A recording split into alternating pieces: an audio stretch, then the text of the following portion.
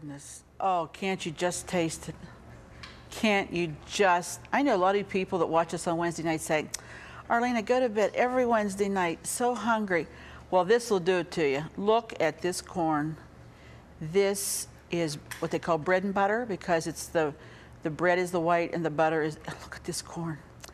Delicious homegrown corn. Ah, what more could you want, right? Well, that's what today's At Home is all about. We're so glad that you joined us.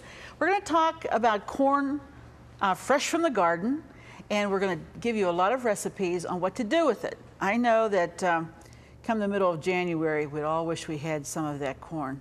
And we were just talking about how interesting it is in some families. It seemed like if you were born and raised in the country, kind of in a rural setting, that when you had corn for supper, that's what you had. You had corn. You didn't have corn and potatoes and meat, and it's not a side dish. You had corn. Sandy, the girl that works with me, she said, her husband says, let's have corn. He means he wants 4, 5, 6 ears of corn for supper that night. And Steve, who's up there in the booth directing all of this, says, that's the same thing. In fact, this past weekend, his family had corn and probably ate like several dozen. I'm not going to say how many, Steve, because I know it would be embarrassing. But anyway, corn, when it's in season, there's nothing better. Whether it's your silver 6 dozen, 6 with 2 people. No, there's more than 2. No, seriously, when it's in season and you can get fresh Silver Queen, Silverado, bread and butter. I've heard salt, they call some salt and pepper. I mean, all different brand names of it. Whatever kind that you enjoy, just eat as much as you can. It's good. And even take it off the cob, you know, and put in those seal packs and stick it in the freezer. We've enjoyed that all winter long this year. Never did that before. I did it last year. So today we're going to be talking about corn, how to make a good corn pudding, how to make some corn relish, and that's not all. A Mexican and rice dish with corn in it that is a main course for your dinner table. We'll be right back in just a minute, but first, here's today's at-home hint.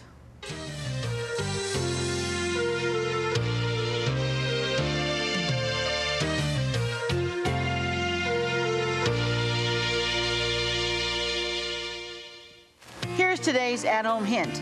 Purchase corn with moist green husks, golden silk, and plump juicy kernels covering the ear in tight, even rows. To store, refrigerate in the husks in a plastic bag. If you have an at-home hint, a favorite recipe, or just a friendly greeting you'd like to share, we'd like to hear from you. Post it in the comments of this video or visit our Facebook page. Oh, if you could see with the camera what goes on in these breaks, you would not believe it. People are flying, tables are flying, and cameras are flying. Someday we're going to turn the camera on. It would be wonderful. Well, the first meal that we're going to be preparing, the first dish is called Mexican chicken and rice. And we have about a tablespoon of oil in a nonstick fry pan. And we're going to add about a tablespoon of oil. We're going to add about a pound of skinless, boneless chicken breast that we've cut up with the scissors, small little pieces, so that it cooks quickly. And we're just going to add that to this skillet. And this has to cook. This is going to cook in 2 segments. So while we're having this cook up real good, we're going to be starting another dish. So I just want you to talk you through this. This is, like I said, a pound of chicken. And it's just in a little bit of oil. And this needs to cook through. We're going to add a small onion that has been chopped, finely chopped. Let's add that to it to give some flavor to that chicken. And a small green pepper, finely chopped. Now that's going to add a lot of good flavor to the chicken to get it going already.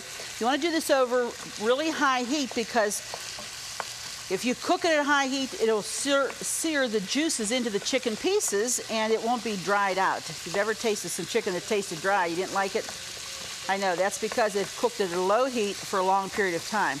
Like I said, this is on a high heat, and you can see very quickly it's cooking. It's not going to take long for this at all. While we're letting that cook, make sure it's all in a single layer across the bottom of the skillet, because if it's mounded up, then that part will not cook. And I think we're doing real good there. We'll give that a turn every once in a while. While we're doing that, I want to start on the second recipe, which is it's called Delicious Corn Relish. And you know that we would have all kind of corn coming out of the garden now. We've taken 8 ears of corn and we've cooked it in boiling water just for 5 minutes. And then we took it out of the boiling water and plunged it into ice water to stop the cooking process. And that's what we've got here. These have been cooked 5 minutes and then dropped into ice water until they are totally cooled.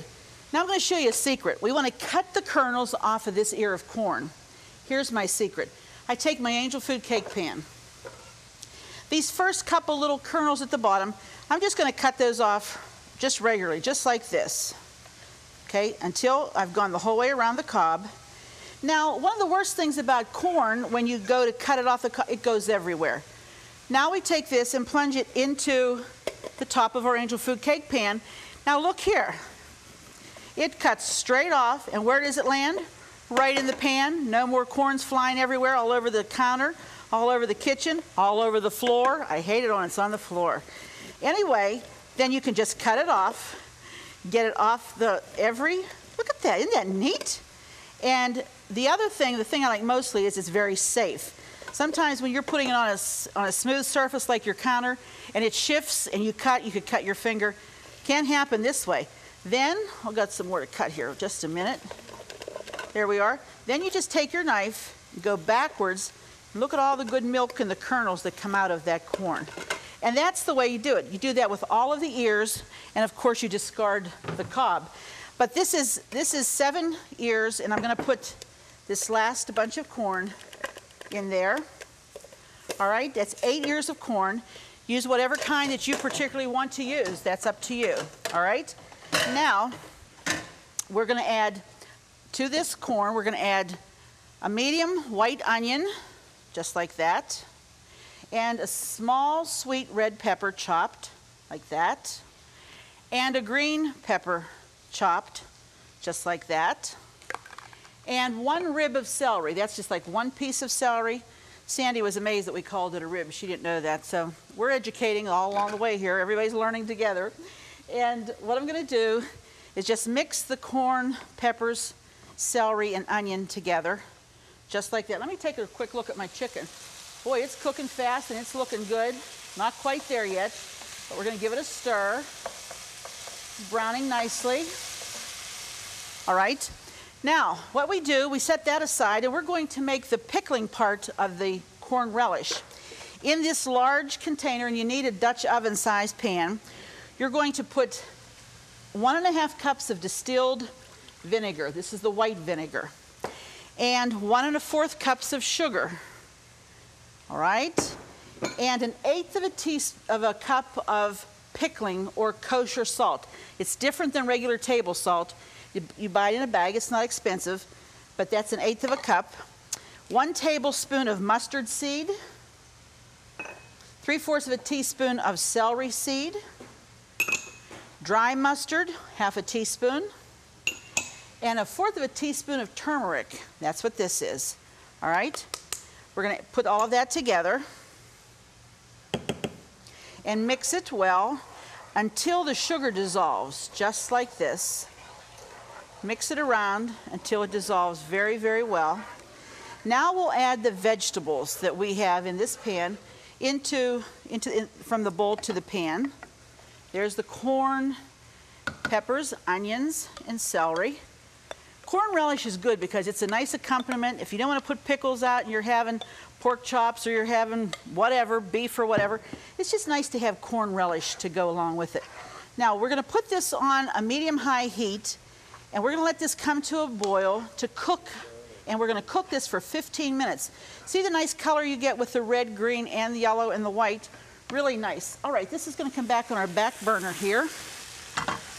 And we're going to put that on and get it going. Remember, 15 minutes that has to cook, all right? All right, back to the chicken. Looks like we're doing good. Now I'm going to lower my heat here just a bit.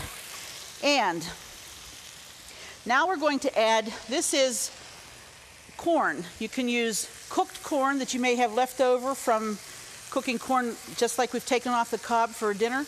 Or you can use a bag of frozen corn This is 10 ounces of corn. And if you're using frozen corn, you'll want to thaw it first. Really important to thaw it first, okay? Just like that. And let's see, what else we're gonna add? We're gonna add some chicken broth. I believe it's 1 cup of chicken broth, right? And the magic ingredient, which is a cup of salsa. Now, if your family likes hot, go hot. If they like mild, go mild. This happens to be mild. And we're gonna add that right in with the chicken and the corn. Smells wonderful. I wish you were here. Love to smell foods that are cooking in the kitchen, just to whet your appetite. Now, after we do that, we have to bring this to a boil. And it's getting there quickly, particularly if you have that corn thawed. If you have it frozen, it's going to take a lot longer. You don't want to do this with frozen corn. You want to do this with thawed corn. This will come to a boil. Then we're going to add some minute instant rice, because this is a complete meal in one dish. Don't you like these? Instead of making this and making this and making this, make it all at one time together. I think so too. All right, when this comes to a boil, then we're going to add our rice, and we're going to cover it and let it cook. Remove it from the heat, sorry. Cover it, remove it from the heat, and let it stand 5 minutes, and you're done. When you're ready to serve it, we're going to add some cheese on top. That's your Mexican and chicken and rice. I think it's going to be good. We're going to take a break. When we come right back, we've got some more good things to tell you about corn. We'll be right back.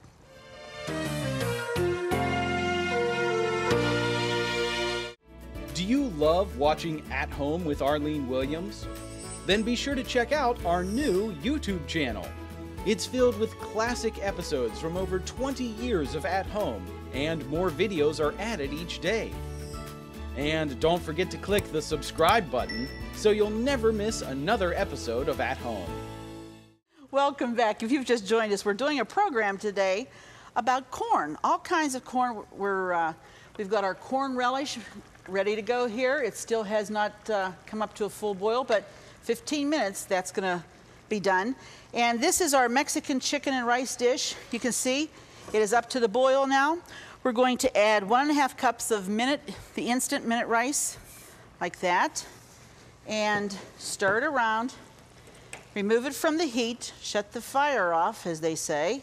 Stir it around. There's enough moisture in there to cook and to fluff that rice. And once it gets mixed, we're going to put the lid on. And we're going to let it set for 5 minutes, just like that.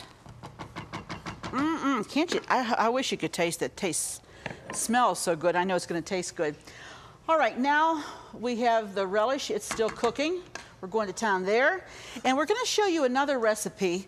This is for a corn pudding casserole. Our family really likes corn pudding. It's like something that's been a tradition. Every Christmas Eve you had a corn pudding.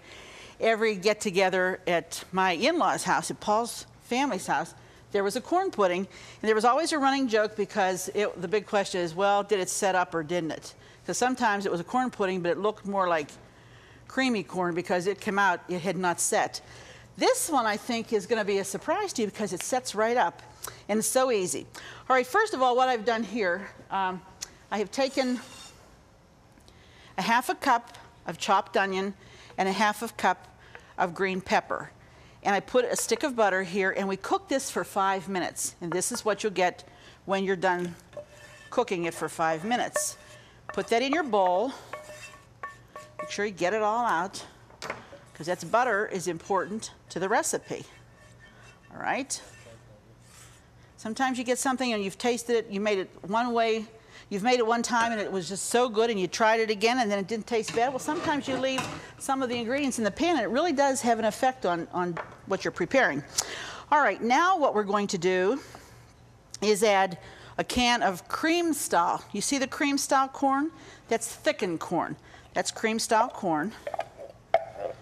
Put the whole 16-ounce can right there. Now we're adding a can of whole kernel. Don't drain it. Leave the liquid. See the liquid? Put it right in there. That's whole kernel corn. That's the difference. Mom used to make cream style corn and fried potatoes. Oh, you haven't lived. That's one of those, what to have for supper when you don't have anything ready? That's what Mom would do. All right, then we're going to add 3 eggs beaten And a fork does that just as good as anything else. Just beat them up, just like that. Put that in. All right, again, we're going to scrape the bowls. All right, now we have salt and pepper to taste. I like to just do enough salt to give it some flavor, and then at the table, people can add it. And then we're gonna do fresh cracked pepper. I like pepper, so we're gonna put a good bit in here. All right. And then the last ingredient is gonna be a package of Jiffy Corn Muffin Mix. No flour, nothing leavening, just this dry right out of the box. Just like that. And now we mix, and we mix it well. Get this out of the way, right? Remember, on the corn relish, we have to be sure that that cooks 15 minutes, and then what you'll do is, like you can any other, anything else that you're putting up, you follow the directions for canning on the jars. Like the company that you buy the jars from, it will tell you exactly how you're supposed to do. You always sterilize your jars and the lids and the caps, and you follow those directions. And then you process that corn relish in what they call a hot water bath for 15 minutes. And basically what that is allowing the hot water to be 1 inch above the jars that you've submerged in the boiling water in a large kettle. And then from the time it boils, start timing at 15 minutes. And when you bring it out, set it to cool, and you have the most delicious corn relish that you would ever want to taste. I think you're going to enjoy this corn pudding too. I tell you, this is a whole lot easier than beating those eggs and beating the egg whites and folding them in and doing this and that. I've made those, and I don't always have good success. So this is a treasured recipe, and I think you're going to enjoy it. It's a great accompaniment for whatever. It's a great accompaniment for chicken, for beef, for anything, as long as corn is appropriate with it. This is going into a preheated 350-degree oven, and we're going to bake it for 30 to 40 minutes. I would set the timer at 30, and then we'll just do that. And then check it after 30 minutes, and then give it the extra 10 if you need it. All right, let's take a look now at our corn relish. You can smell the peppers coming off of it, and the pickling. You know, we put some vinegar in there. You can just smell that. Oh, my goodness. I want you to see this. Hope you can see the colors. Isn't that beautiful? And as this keeps cooking, those flavors, they will just marry together and have such a unique, delicious flavor. And again, like I said, you put it in your jars, your canning jars. Let me show you this. Linda, could you get me one of the small size, please?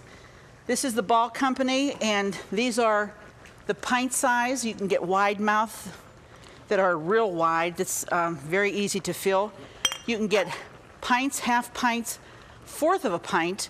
And some of those are nice because this is the time of the year to be thinking, thanks Andy, this is the time of the year to be thinking, again, this is the small size, and the lids for all these different sizes are uniform, and they fits there, or it fits on the larger one. If you're intimidated by canning, please don't be. We're giving you some recipes on these particular harvest programs that's very easy to do. And I think you should try it because Christmas is coming and you want to make a little gift basket. These are perfect for that. You can put a little jar of corn relish, little jar of hot pepper jelly, little jar of tomato preserves or anything else that you've canned, and put that in with some crackers or whatever. You have a wonderful gift, a welcome gift for someone in the neighborhood or whatever. Those are the little things that count. That's what makes a neighbor a real neighbor. So don't forget, you want to be sure that this cooks 15 minutes, and then you're going to can it according to the instructions on the label of the jar company that you've purchased the jars from. All right, let's take a look. Wow. This looks so good. Look at that. There's our chicken, rice, corn, salsa. The only thing missing from this is everything from Mexico has to have one thing on it, and that's cheese. So that's the last article that we're going to be putting on. Here's our cheese right on top. You need to fluff this with a fork like I just did, or with a spoon, and then put your cheese on top. There's supper. Quick and easy and oh so delicious. Corn, one of the staples. Do you realize how many people in the world that corn, it's kind of like rice, is a main ingredient in their lives because it's so plentiful, the supply is great. There's so many varied ways that you can prepare it. Today we've done a corn pudding, the Mexican chicken and rice, and showed you how to do this wonderful corn relish. And these are just 3 simple little ways to use up that wonderful corn. Besides, don't forget, just enjoying a big buttered ear of corn. What else could you want? Well, stay tuned now. We'll be back in just a moment. Here's how you can get the recipes that you've seen presented today on At Home. Thank you.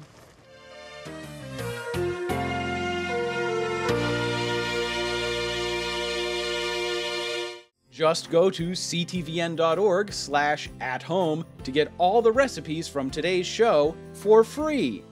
That's right, no subscriptions. They're available online at no cost, and more are being added each day. So join us at ctvn.org/athome to get today's recipes now. Well, here we are at the final moments of the program, and I hope that you've enjoyed today talking about corn and the preparation of it. Let's take a look at what we've prepared, okay? Here in the front is our Mexican chicken and rice. Doesn't that look good? Add a little extra salsa on the ends for people that like a little bit more. That would warm up wonderfully. That would hold well if you have a family that's coming in at different times of the evening for their meal. You want to try that. And you know, use a little ingenuity. Put some hot peppers in there if you want to, or whatever. You know, just spice it up any way you want to. Next, this is our corn relish. Here's our corn relish that we made today. And of course, you can it, like I've showed you before. Please, this is what it looks like. This is so neat to have on your canning shelf in the basement or in a nice cool place, so that you can give that as a gift when it comes somebody that needs just a cheering up maybe, and make a little basket for them and put some of your corn relish there. And next to it, this is our corn pudding. And I'll tell you what, this one's set up. You can tell that it's set up. Doesn't it look good? I can't wait to get a taste of it. Does that look good or what? Yes, corn pudding with a little flavor of peppers and onions in it, something a little bit different. By all means, be sure that you get that corn. By all means, you know, this is the time of the year to enjoy it. Also, you can prepare it in packages and put it in your freezer. Lots of ways to prepare corn. Get some cookbooks and start looking through them, and ask people. If you know someone who's maybe given you a little gift jar of a corn relish or something, ask them how they did it. They'll share their recipe. Usually they do. And then that's how we perpetuate recipes, and we keep them going for years and years and years. Everybody tells me a sad story about a wonderful recipe for chow chow or something that their Aunt Minnie used to make, but nobody bothered to get the recipe. You be that one that does it, and then everybody's going to want to have your chow chow or your corn relish or whatever it is. But anyway, we're always glad when you drop by At Home, because it's a very special time, and I hope you've enjoyed it today. So get out there and get that dozen of corn, okay? And be sure to join us the next time, because it just wouldn't be the same without you here at home. Don't forget to click the subscribe button so you'll never miss another episode of At Home. Thank you for watching. Fresh produce provided by Jordan Banana, wholesalers of fresh fruit and vegetables in Dravosburg, Pennsylvania. Appliances provided by Decor Distinctive Appliances, a reflection of your good taste. Groceries provided by Foodland, where the answer is always yes. Cornerstone Television wishes to thank all our faithful viewers whose consistent prayers and financial support have made this program possible.